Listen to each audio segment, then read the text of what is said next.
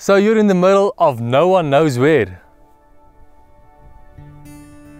And you need to determine a base or a position on the ground in order to do your survey. The method that you'll use is PPP, also known as precise point positioning. The great thing about PPP is that it's a global service, meaning that you can use this service regardless of your location.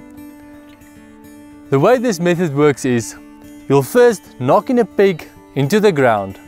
You'll then measure the height from the top of the peg or the nail to the bottom of your receiver. Then you'll go into your reach view application. So let's do that. The first thing, let's just make sure that we're connected to the correct receiver. As we can see, I am connected to the reach B, which is our reach base here. Now I will just go to my reach view 3 and I can see that it is available. I'll click on it and it will automatically connect. It says connected. Now I'll just go to my logging tab.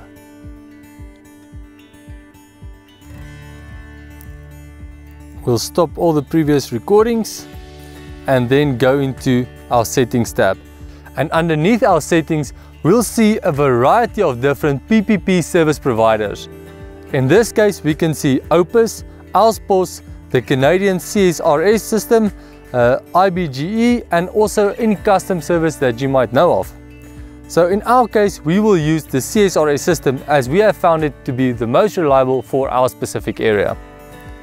The format is automatically selected to be Rhinex and the satellites is set to GPS and GLONASS. The logging interval is 30 seconds and then also our antenna height is 1.93 meters from the peg up to the bottom of our receiver.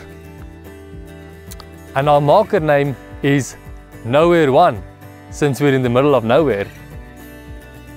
So after that, you'll click on apply and then you'll start recording all your different data sets.